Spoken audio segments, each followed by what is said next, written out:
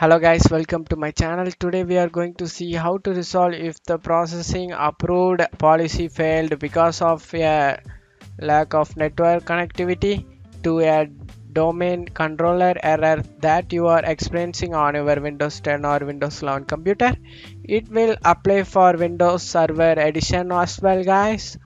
Let's fix that issue guys. For that go to search menu and type local policies. Here is option local security policy. You just need to open it. Wait for it guys.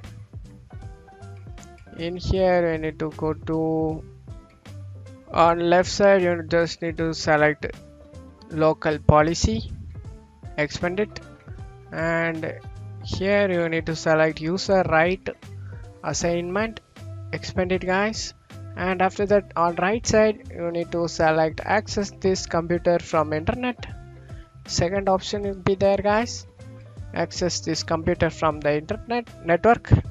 Just double click on it and just need to add user or group, click on it.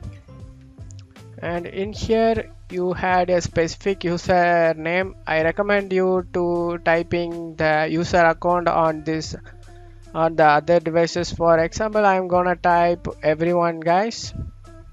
In here for example I'm going to type everyone, and after giving your user account name or username in here, after you just need to select check name and click OK and click OK guys. And after that close out of here, go ahead and restart your PC. Your problem has been resolved guys. After this, hopefully the problem has been resolved. That's it for today's video. I hope this tutorial definitely helpful guys. Give me a like and subscribe. Thank you.